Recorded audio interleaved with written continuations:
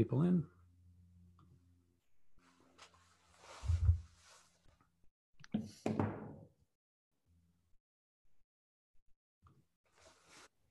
All right, folks are getting admitted. You are muted. Uh-oh.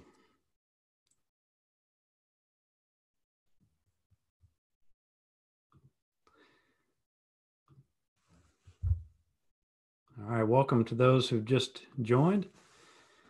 If you would, as you join, please turn off your video, and you should be muted as you join. If not, Casey, if you would manage that, the waiting room and video. Gary, welcome.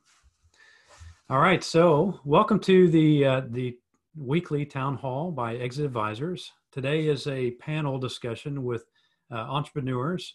So we've got George Joseph, we've got Suzy Ginsburg and Robert White, all local entrepreneurs that have had great success in the current environment and thriving where others are just trying to survive. So we're going to talk a lot about what they're doing, what they're seeing in the market, and how to tackle the environment that we have right now, to use it to your advantage and grow. So my name is Jason Knight. I'm part of the Exit Advisors team. Exit Advisors is a collective of consultants and business experts and professionals. We help businesses develop strategies for exits. So we work with them throughout the process of increasing their value and growing their companies. And when the time is right, we help you through the exit process and help coordinate both sides of the transaction. So many on this team are a part of Exit Advisors, again, from the financial side to the business brokering side. My name is Jason Knight. Again, I'm a business coach. I'm an EOS implementer, and basically help fix leadership team issues and help develop a strategy for growth. So I'm going to introduce a couple of people. So Al Danto is going to help with the coordination of the discussions, and going to take a few questions. Again, just some logistics. As you join the meeting, you're going to be muted. We do invite you to raise your hand. You should see a hand raising option in your participants chat list. If you don't want to raise your hand and chime in, well, you're welcome to type in a question in the chat. So that will be monitored, and we'll call that out. If you don't want to ask the question in person, that's okay. So Al will be handling that piece, but we want to introduce the team before we get to the Q&A. And so we're going to start with George. Why don't you introduce yourself? Sure, George Joseph. I'm the CEO of Common Bond Bistro, Bakery, and Brassiere, and Positive Recovery Centers, which is a drug and alcohol rehabilitation company located here in Houston. It's an honor to be here. Thanks for having me. It's a new world, and so I'm like everybody else trying to figure it out and working as hard as I can to see what's the best avenue to move forward. Because each day is a new day, and some days it's like Groundhog Day, and some days it's like a whole new day. So thanks for having me. Great. Glad you were able to join. All right, Suzy, how about you? Nope, you're muted. Hold on. Hi, I'm Suzy Ginsburg, and I'm with Global Communication Works. I have literally never seen the excitement, anticipation, time to change as it's been over the last 10 weeks. It has truly brought books like Who Moved My Cheese and The Tipping Point into full reality for us, so that we all can practice innovating the new economy and the new world that we're going into. I've been in branding my entire life, 40-year veteran, branding, advertising, public relations, crisis management, and reputation management help. We have offices in Chicago, New York, and Houston, and we've been helping companies pivot in this time and explore the possibilities and grow and thrive during this new economy. Excellent. Well, welcome. Thank you so much. All right, Robert, how about you? Hello, everyone.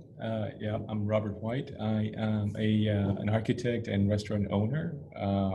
I run a local architecture studio that bears my name.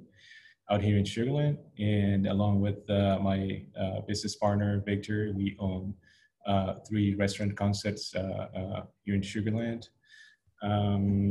They are Japaneiros, Guru, and Jupiter. And Japaneiros is the oldest one. She turns 18 this year, actually. And like George, we're doing our best to navigate these challenging times, trying to find opportunity and new avenues to grow our businesses. And really happy to be here. And I'm really grateful to Exit Advisors for all this information you guys are putting out there. So it's a thrill. Excellent. Well, thank you again for joining us. All right, Al, I'll turn it over to you. Great. I'm Al Danto. I'm George, Robert, Suzy. I can't tell you how excited I am to have you here. You are 3 of my absolute favorite entrepreneurs. I've gotten to know all of you over the years. It's just a joy to have you here. In addition, I'm a partner at Exit Advisors, but I also teach entrepreneurship at the Jones School of Business at Rice, which is now the #1 graduate entrepreneurship program in the country. So I've seen thousands of entrepreneurs, successful, unsuccessful, and it's really interesting. But we wanted to move. We started these as just kind of, hunkering down, fear-based. How do we get through this? How do we act to this? And I knew we were gonna see the best of true entrepreneurs come out: innovation, ideas, excitement, and probably as hard as it may be to believe to a lot of you on the call, I know Robert, George, and Suzy, and even myself and our team here, we're excited about some of the opportunities that are going to come out. So that's what today's all about. Today's all about how do we use innovation, creativity, and take advantage of the situation that's going on around us. We can't control the situation, but we control how we respond to the situation. So that's what it's all about. So I am really excited to have you 3 here. It's just going to be fantastic. Thank you again for joining us. And Suzy, I'm going to start with you. I know I've just done I've put some pressure on you. I know you've done some amazing things. So we've shared it, but let us know what you're working with your clients, what you've done yourself, and how you're working through this. Thanks, Al. Well, honestly, pandemic spurs innovation. I had no idea we'd be living through a pandemic or living through history and really creating history right now. So entrepreneurs, solopreneurs, they're actually really pivoting, innovating, and changing their entire operations during COVID-19. And not only maintaining relevance, but truly prospering and thriving in the new economy. So I've had a ton of folks come to me, and as I like to say, you call your lawyers when you have a legal issue, you call your CPAs and accounting teams or brokers when you have a financial issue. But if you're stuck, and you just really don't know how to pivot, how do I change? How do I create my business or change it to meet what's happening in the world today? You surround yourself with people that are positive and energetic, and call in your most creative teams so that you really can have some help pivoting. So Al, I want to share with you some of the examples that of companies we've been working with. This is Camp Cloud, is a small summer camp in Virginia. I'm so delighted with what they're doing. They had a physical facility.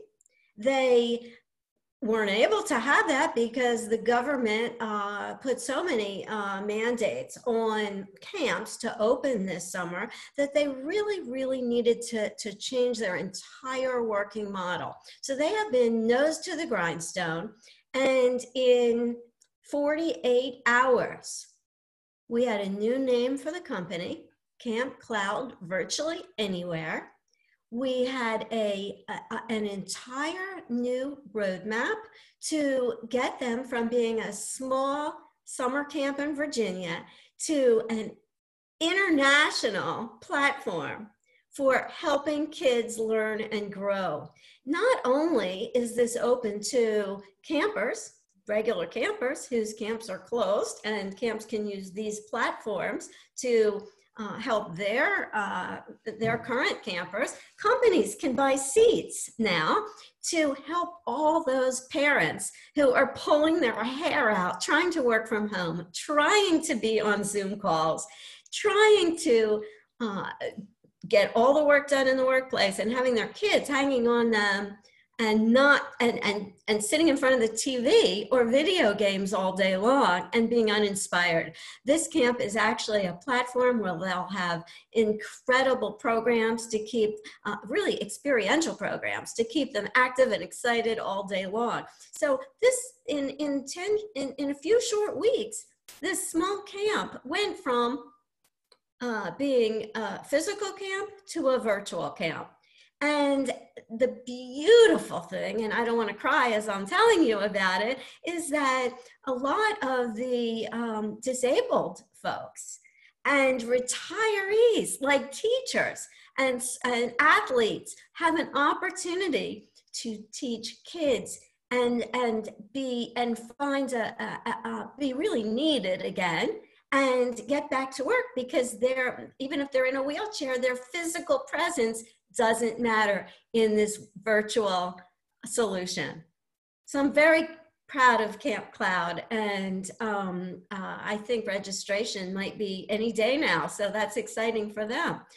And the next company I wanted to share with you is Disinfect and Shield, another 48-hour company which was born out of an idea when a group of veterans and entrepreneurial veterans at that found a product, a wonderful product that had only been used by surgical suites to clean them for the last decade.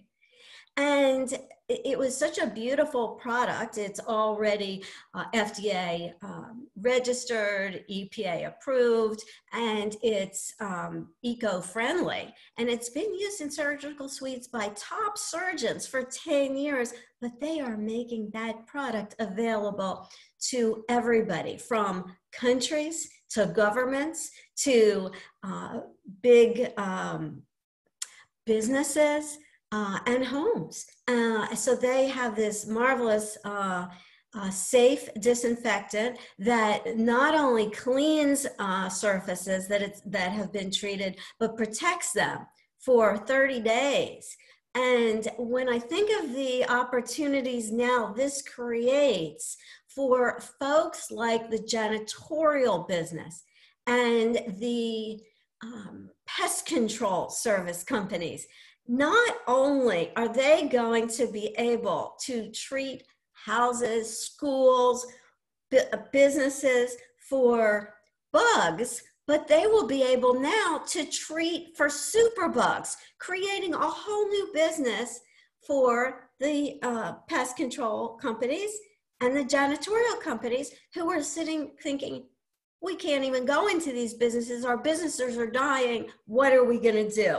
Now, this is open to everybody. And you know what? Once you create the company, the brand, the foundation, and the roadmap, you can tell everybody about it. Have that media is ripe to hear all these new ideas, and they put it out there for you. The wonderful guy from Disinfect and Shield was 8 minutes today on Yahoo Finance. Their phones are ringing off the hook, and I couldn't be prouder of them. So I'll show you one more company that has been such a delight to work with, and that's Principal Health Systems. They took the Abbott platform and they created the clinics to provide COVID testing, the latest COVID testing. So Al, if you'll share the next screen with me. This was a very localized business, so it was massive. It went everywhere in Houston, and then it made the Associated Press for very important news. And this clinic is now opening all over the country with testing. So again, couldn't be prouder. And then the next slide, we'll just finalize it by saying that today is the day to rethink what's possible in your business. So as COVID disrupts the normal day-to-day operations of small to mid-sized businesses, and really nearly half of the US workforce hangs in the balance, very creative employers, CEOs, entrepreneurs are taking this time to reset their go-to-market strategies and offerings by changing their operations to meet the demands of their customers, keep their staff employed, and not only stay relevant, but thrive in the new economy. Thanks, Suzy. How exciting. And I think, you know, I never really heard it put that way, but you know, you talk about hiring your CPA for CPA work, a lawyer for legal work. And if you're not the most creative, innovative person, you know, you get to somebody like you or another entrepreneur who can help you think out of the box, right? Like that. Just fantastic. George Joseph, founder, CEO of Common Bond. And if you haven't been to Common Bond, if you're one of the few people in the city of Houston, get over to Common Bond. George had a new location that opened up Monday. They really kind of came out of this, a drive-through location. And George, I know you're doing a lot of innovative things out there as well. So if you could share some of those with us.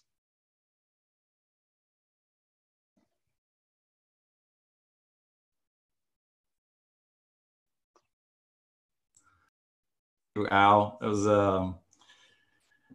I'm actually not the founder. The founder is a chef in San Francisco making Panettones. Roy, he's an amazing guy. Wow, it's hard to follow Suzy. You know, you're so excited. Suzy, you got some good areas like disinfectant and testing. I'm selling croissants and drug and alcohol treatment. So I'm not as popular as those two companies are, maybe. I don't know. I think most of us would rather have a croissant. Exactly. Delicious croissant. Exactly. Well, thank you. Thank you. We're so excited. So, yeah. So, you know, when this started to come down, I play basketball a lot, Al, and there's a word in basketball that may not be as sexy in business, but hustle. And it just was like a wake up call for me when this started to happen. Like, what do we got to do? Think the worst, plan, hope for the best, but you think the worst and start planning. So we started working on, we didn't want to lay anybody off. We started looking at salary cuts, things like that. And then how to move in this environment, because obviously cash is king. And so from the treatment aspect, we have 10 outpatient clinics where people drive in, you know, 3 times a week for 3 hours. So how do you make those people safe? So we were already working on a pilot to do Zoom telehealth, virtual telehealth, HIPAA compliant, which is about privacy. And so we just had to ramp that up very quickly. So every office had to, we had to get them accounts, we had to get them set up. And so now all our outpatient centers are on Zoom. And it's a area that the insurance companies were slow to pay for. And now it's opened that bag where you can have these Zoom, these telehealth is really changing the medical world. And we're excited about it because what I like is that actually, I think some people actually made better progress because maybe in a group setting, they might be a little more shy, but on a Zoom call, they can be a little more themselves. And so I feel like we actually have helped people more with that environment. Now we're in the stage of bringing people back. So we're putting televisions in our meeting rooms because some people are anxious to get back in person. And obviously you got to have social distancing. But the ones that are not safe, we keep them on the Zoom and they call in at the same time of the meetings and we have them on the eye level of sitting in a chair in a group room. So from that aspect, and obviously we know alcohol and drug use is going through the roof, not so much of the drugs because it's been a little harder for people to get, but the alcohol use is going through the roof through this quarantine time. So we've been getting a lot more people calling for help. Obviously it's the best time to get help. I'm sure a lot of family members want their alcoholics out of the house, but they're worried about their safety. And now that it's feeling more safe for people, they're more and more seeking help. From the Common Bond perspective, again, we were working on drive-through opportunities and looking at, we were working on naming and all these things that you work on while you're working on your business. But when these kind of things happen, you have to move a lot faster and you forget about a lot of little details. So we just started moving quicker. There was a space that came available on Heights Boulevard and 6th Street that was a drive-through. And we just jumped on it. We contacted the people that were closing. We assumed their lease, we jumped fast, we renovated fast, and fortunately we were able to open on Monday, and it's called Common Bond on the Go.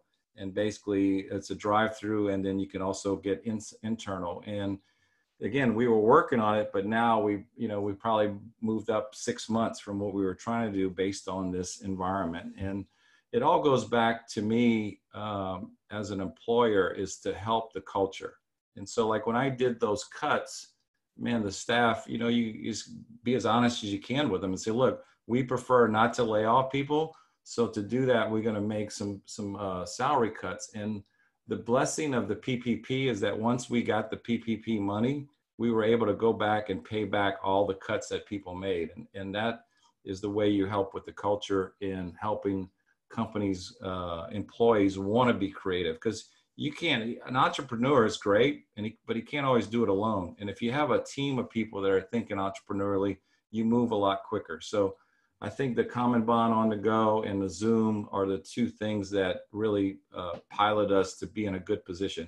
Now, the next part is that there's a lot of opportunities. Unfortunately, in the restaurant business, the weaker players are closing. So, we're getting calls every day. Hey, come look at this space. Can you come over here? Can you move here?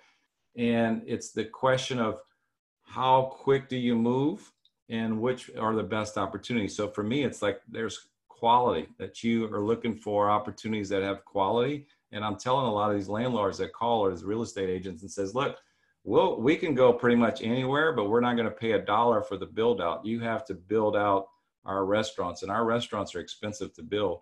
So, those are the other kind of opportunities that we have, because it's been a reset, and how much they were getting in rent 3 months ago, they might not get the same amount for rent today. And that's where I think entrepreneurials can take a little bit more risk, because the overhead may not be as high. So hopefully that answered your question. Thanks, Al.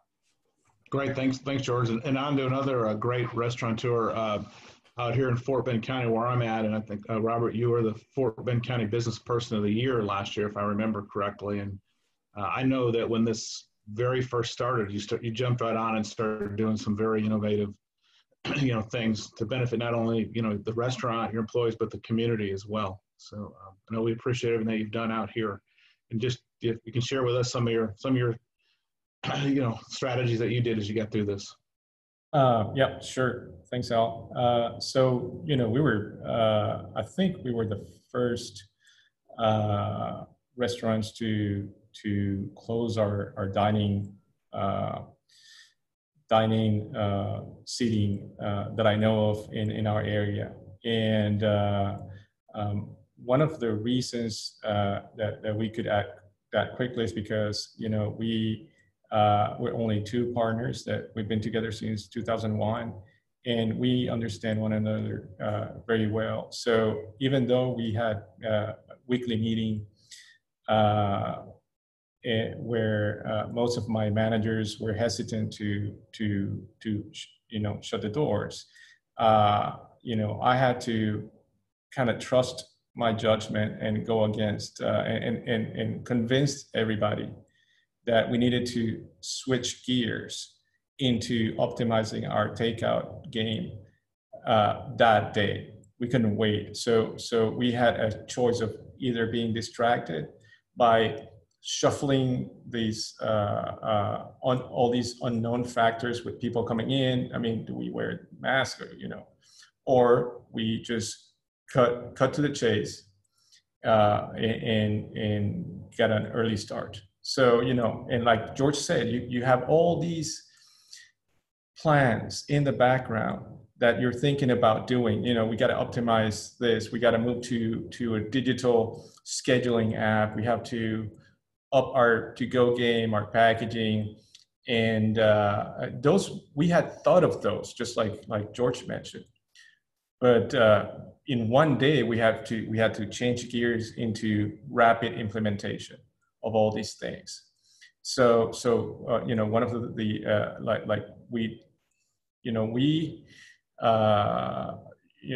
like George, we are long-term players, and our culture and our teams are the most important elements of our businesses. I mean, they become family. So we started a rotation we didn't let anyone go, and we worked on a rotational schedule so that everybody could get hours, and we managed that way until the PPP came in, and then it was just a blessing to be able to tell everyone, you know what, here it is, you're taken care of.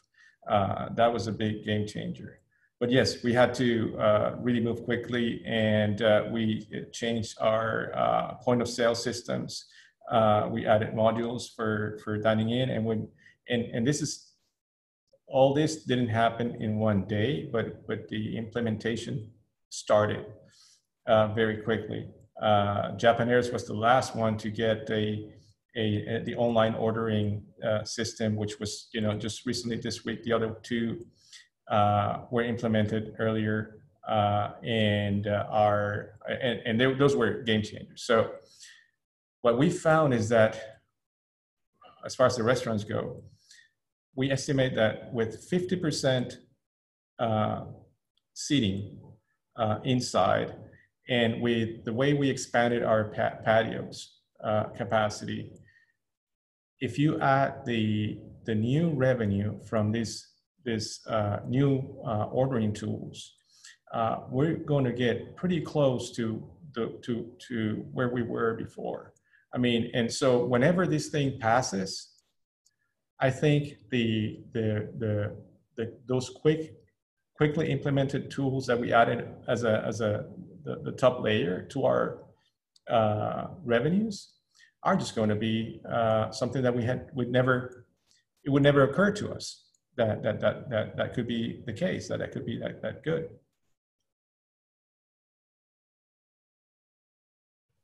Robert, on that,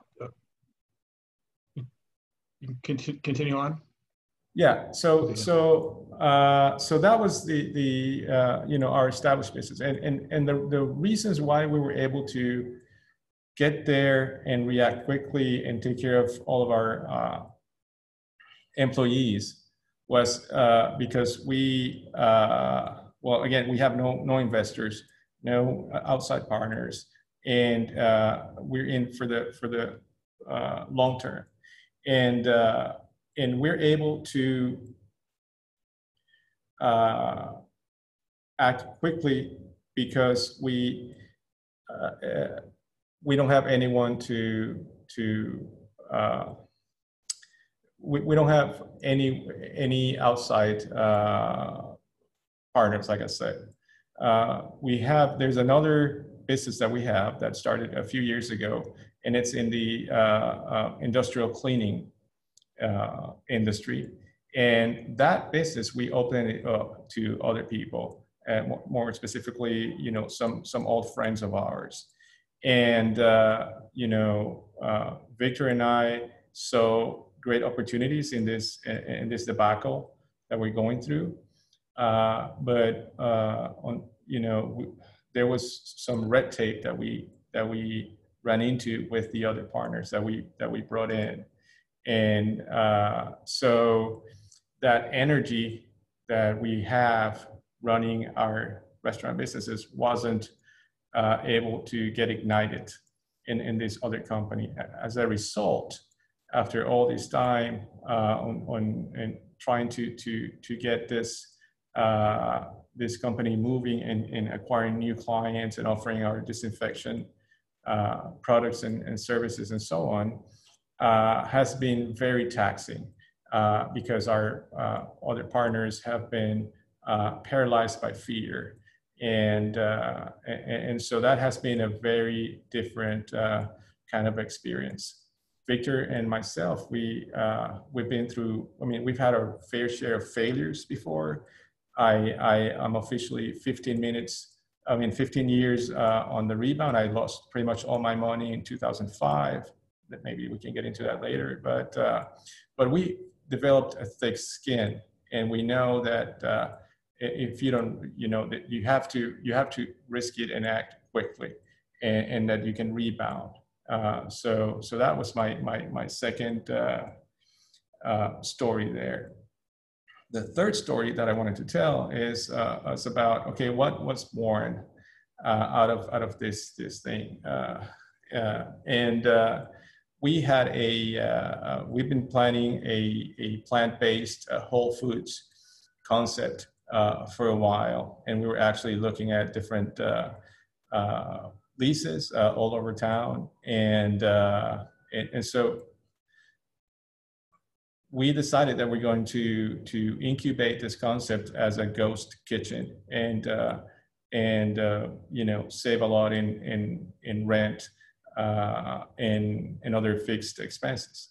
And so we wouldn't have thought of exploring this idea in detail or in earnest if this whole thing hadn't happened. And so when we started thinking about this, a few things unraveled. One of them is that, after searching for spaces, you couldn't find one that was small enough where you didn't have, some extra room that you didn't need. So then we thought, okay, well, if we find a lease somewhere in town, in a different market within Houston, and we have excess room in the space, then we can actually grow our existing concepts through one kitchen space and offer our 3 menus to customers outside Fort Bend County.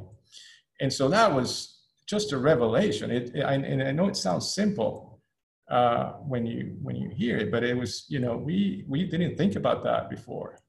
So, instead of paying high rent to explore other areas in the city, we can test the waters this way with a little bit less risk and see how it goes. And then we can actually start either drive-throughs or dining and see what happens. So beyond that, when I was exploring the different spaces and laying everything out, we still had some room left over. And so my thought process went into packaging. And, our packaging currently is subpar. I mean, we use pretty standard packaging for our to-go foods. And they are, honestly, they could be a lot better. Things shuffle around in there. They're too big, too small. Things don't conserve the quality as well as could be. So now we're looking into making our own packaging, custom made, custom fitting precisely what we need for each of our menu items. And then, hopefully another business can spin off of this, which we could offer to other restaurateurs who want to really up that game of their to-go and take the experience of dining into their places out for takeout. So that was something that we could also come up with, because we had that the buck stuck with us, so we can make these decisions. And back in the first slide, I believe, where it says that if you live below your means, you actually get this freedom. So George was saying, okay, the cash is king. So because we were thrifty and we really paced our growth with a lot of common sense and not getting crazy, we have zero debt, in both personal or business. So now we're in that better position to tackle these new challenges and take advantage of the opportunities.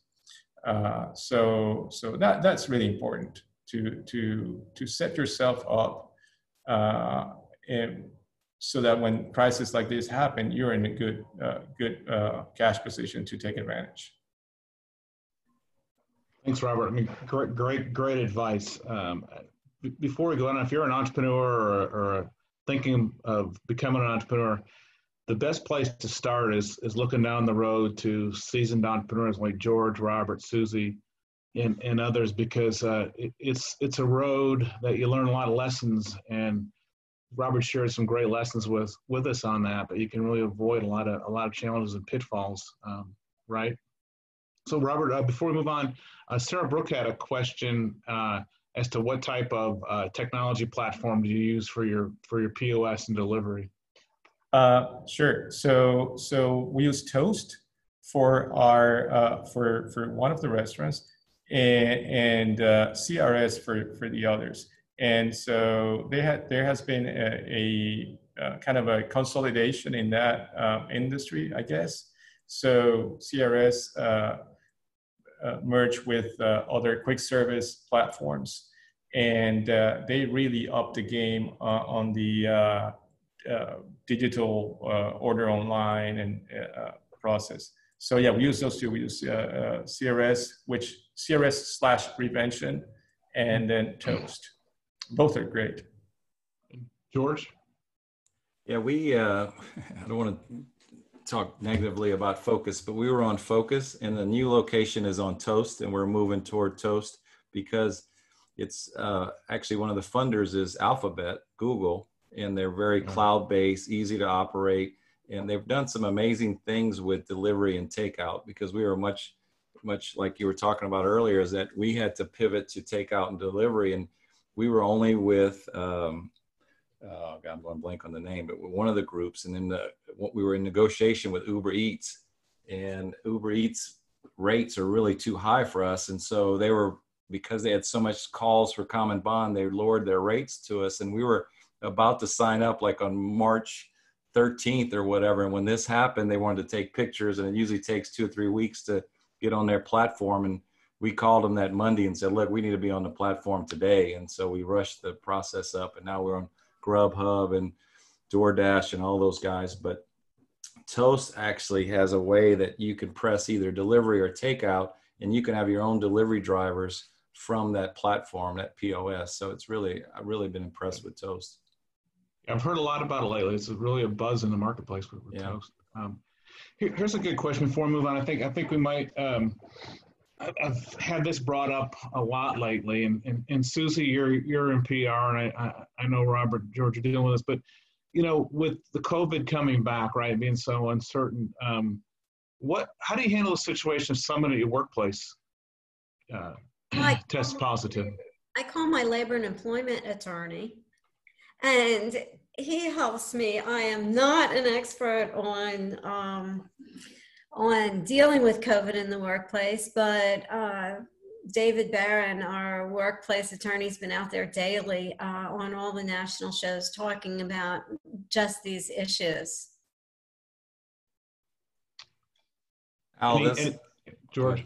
Well, I'll just say that during the early parts of this, that was my biggest fear, kept me up at night, is the employees positive, because then you have to quarantine all the people that they were in touch with. And I'll give you one scenario that really kept me up is one of our cooks showed up and says, hey, my roommate tested positive.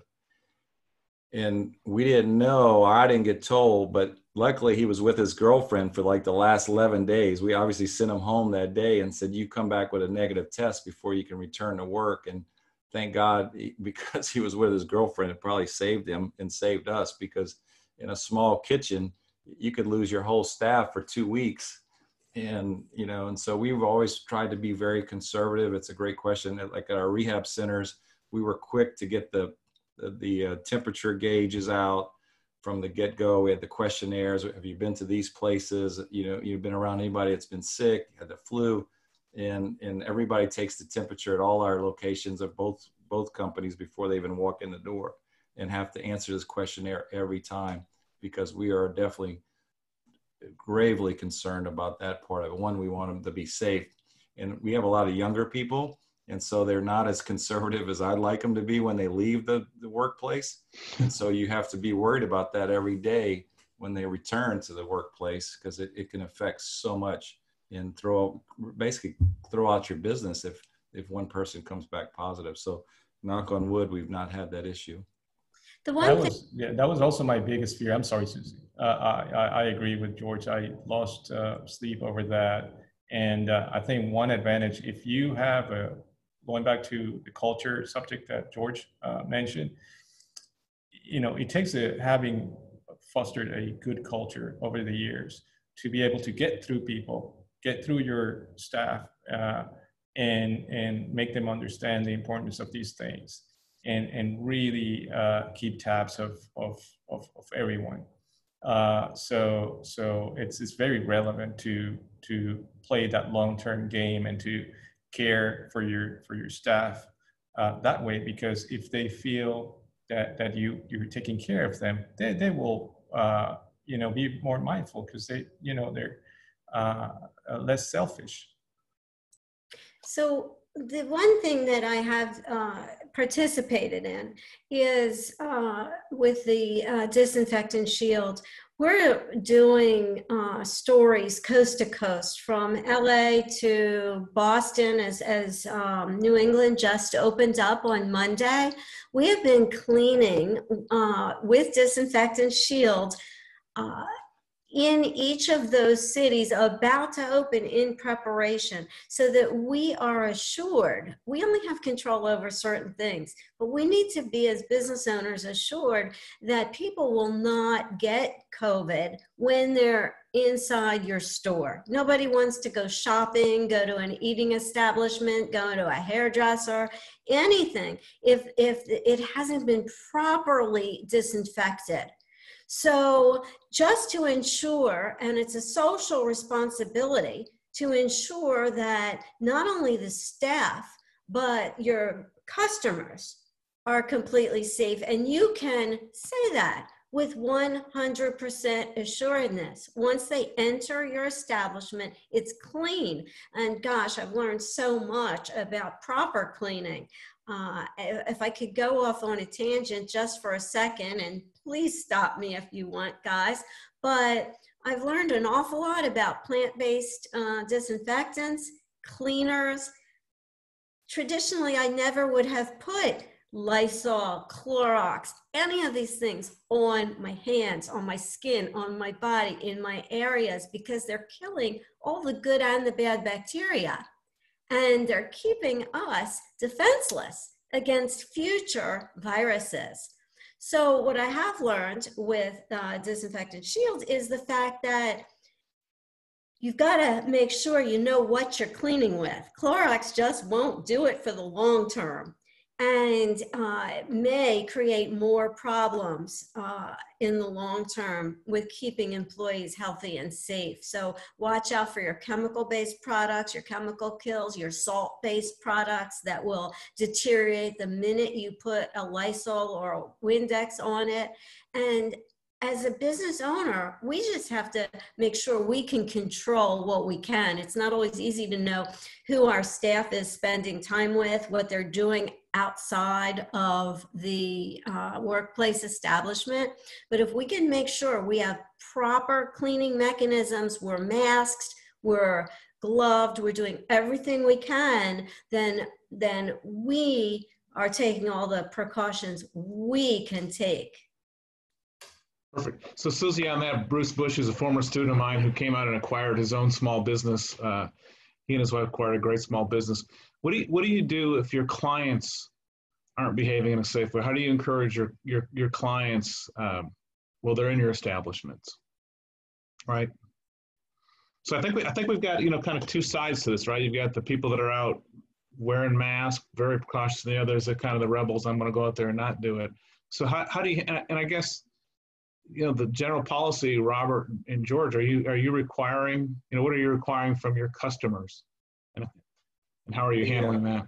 We require a mask. It was interesting. We had a bad experience the first day that they allowed in-house dining. We had an employee that was a negative influence, and unfortunately was terminated the next day, the Saturday, and his girlfriend and groups of people were like picketing and saying we were unsafe because we had too many people in our restaurant, and they called the fire marshal, and they came out twice and said, no, you don't have, you're within your 25% and things like that. And because we went with the decision to allow the customers to choose to wear a mask or not. And that was the first 2 days. And the third day we said, all right, we're going to have masks for every customer.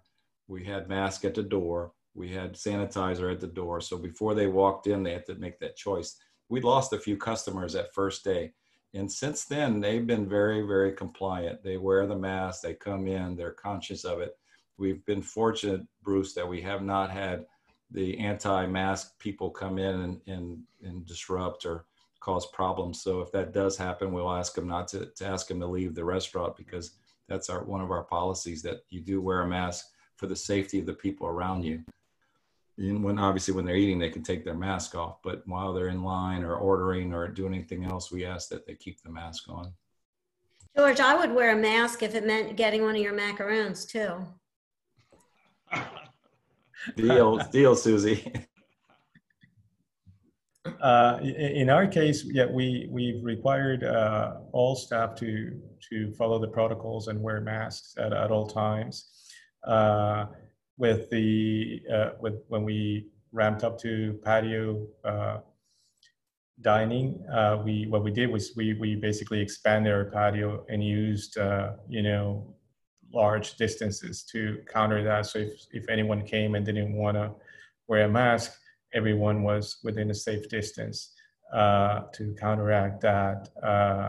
And so we haven't been requiring guests to wear masks when they come. We try to lead by example and for the public to see that we are all wearing masks. And so yeah, we haven't reached that point where we require our guests to wear masks. We're trying to use the distance threshold as our weapon to avoid that problem. So Robert, I just went and had dinner at Steak 48 the other night. It was a wonderful experience. Everything was spanking clean.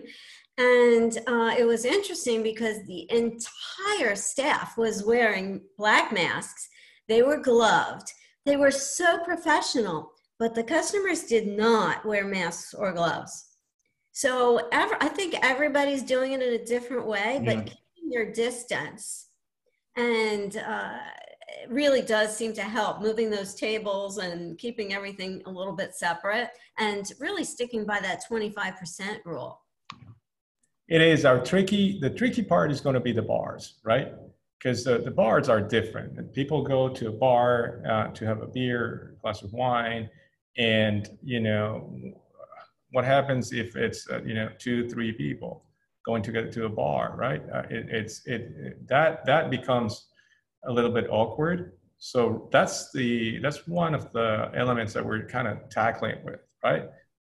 As we speak, do we just keep the bars closed and take all the bar stools out of there until further notice? Because that people are there's such pent-up demand for people to get out there and have drinks with friends that it's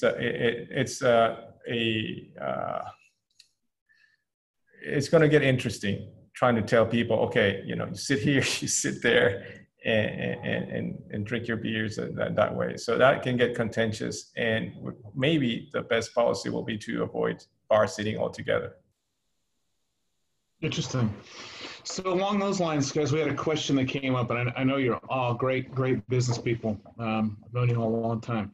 The downside of all this, right? The decrease in demand, the decrease in revenue, inevitably going to come. What are you doing as far as the realities of business? Cost cutting, saving expenses, right? George, what are you doing on that? Absolutely, everything is negotiable at this point, and I think you have to look Even at your macaroons. Not on our side, but on the expense side, not on the revenue side. We need more revenue out.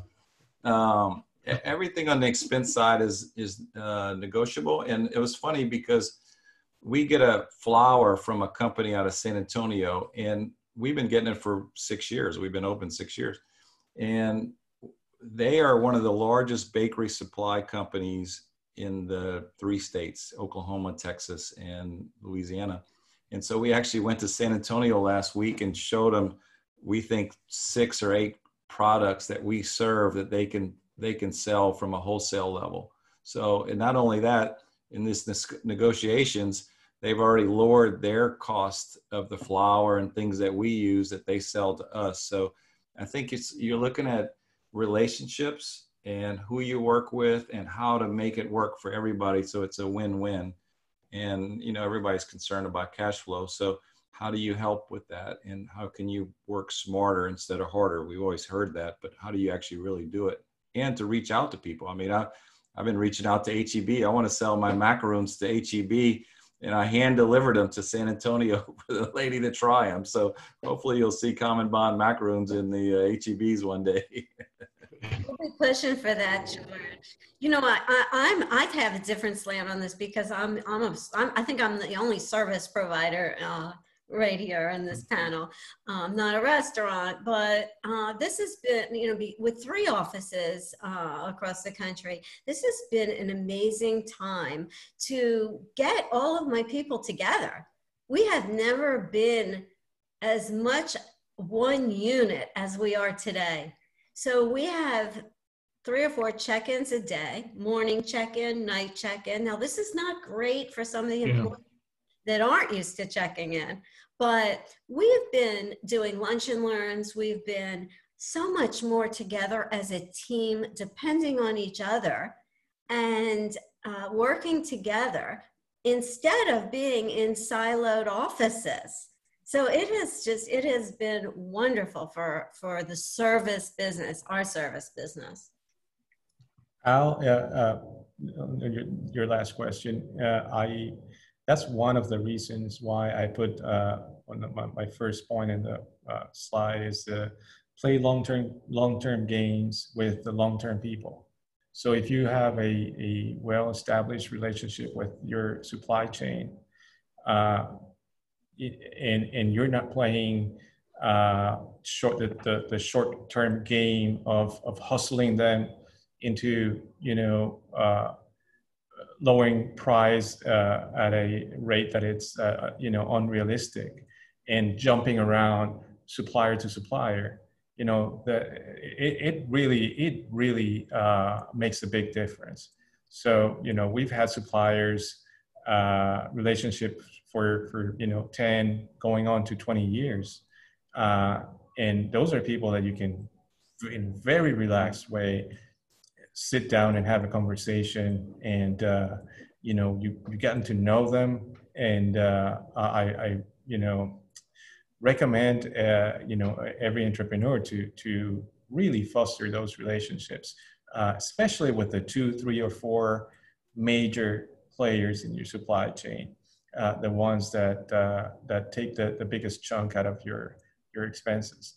And if you reach that level of trust, where they know you're not going to jump around, and you know that they're going to, you know, come bat for you, it makes a big difference, big difference. So.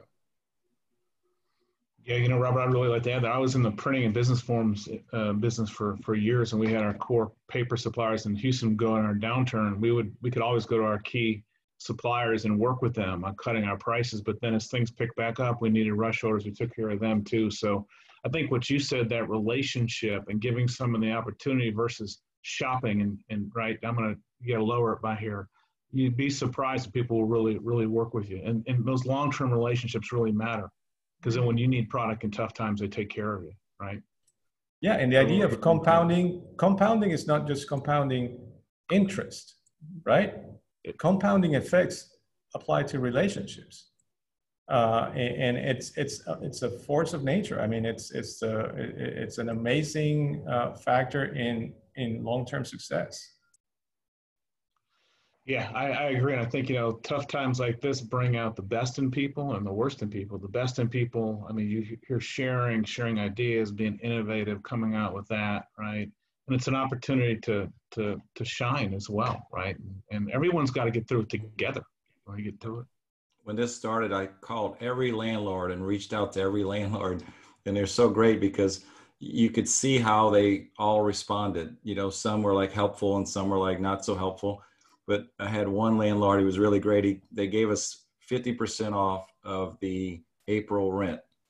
But then once he realized about the PPP, he called me back and said, hey, if you get PPP, can you pay me back the money I just discounted you for the half off the rent?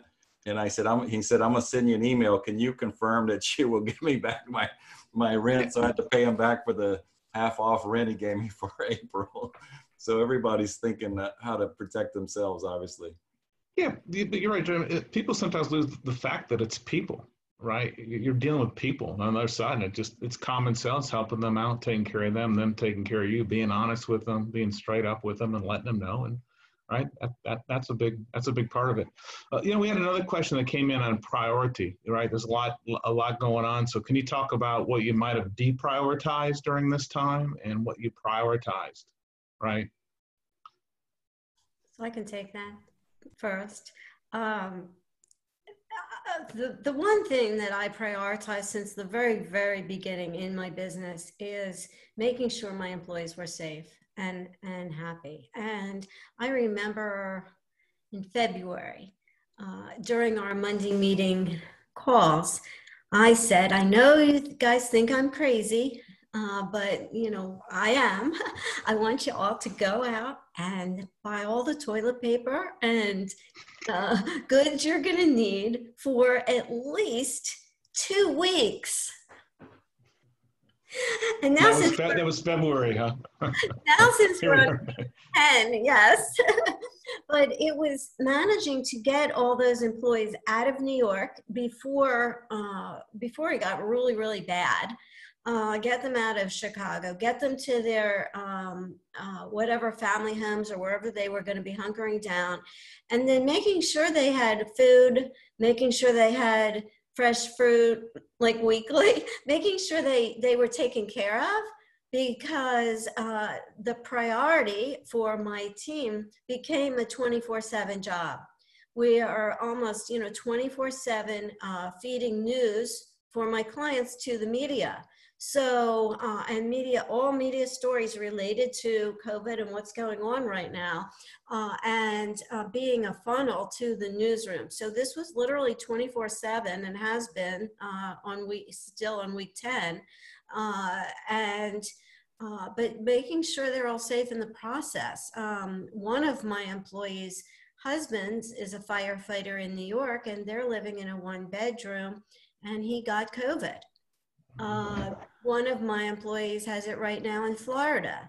So again, what you guys mentioned about you just never knew who is coming into your home, whether they're a delivery guy, the mail person, the person to fix the plumbing, anybody, because you don't know who they were with. This reminds me of the other pandemics, right? That you just don't know who they've been with.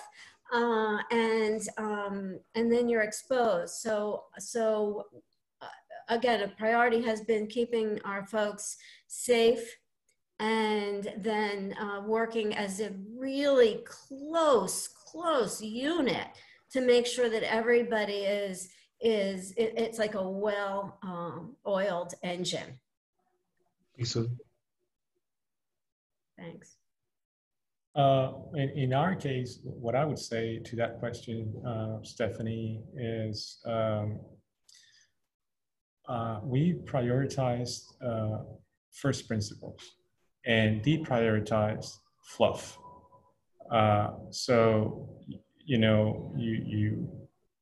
really activate your critical thinking, going back to first principles. You have to go back to those basic items in your balance sheet, in your income, profit and loss, and you have to question the why you're doing certain things in your within your operations, and so you prioritize first principle thinking and systems, and you deprioritize everything else. You have to. And the most important thing to deprioritize, in my opinion, when you're hit with a circumstance like this that we're all in, is you have to deprioritize disinformation and the blast from all information coming at you 24 hours 7. It's so easy to get distracted with everything coming at you of the different many people are tested and this and that and trying to figure out all the statistics. You can get lost in all that. So prioritize first principles, basic principles, systems within your organization, and within those systems go down to the most basic principles, and you need to make the shifts from there and forget all the fluff. Thanks, Robert. May we quickly come up on 1 o'clock, and again, I can't just thank you guys enough. So much knowledge and wisdom collectively. So Suzy and George, you're an EO. Robert, EO. We sometimes end when we're kind of wrapping up with a one-word close. One word. So we don't have a 5-minute summary, but just a one-word close. Suzy, what's your one-word close? Grateful. You George. took my word. So now it's That's why I wanted to go first. now it's opportunity. Robert. Oh, you guys took my 2 top words. I'll say energy. Keep your energy. Energy. All right, I'm going to end it. Thank you. That's 2 words. Thanks. Thanks. Thank you, Yeah, guys. Thank you. Thank you so much. Stop by Common Bond if you're out in Sugar Land, Japaneiros. Sure. Thank you very much. And NEPR, Suzy, thank you.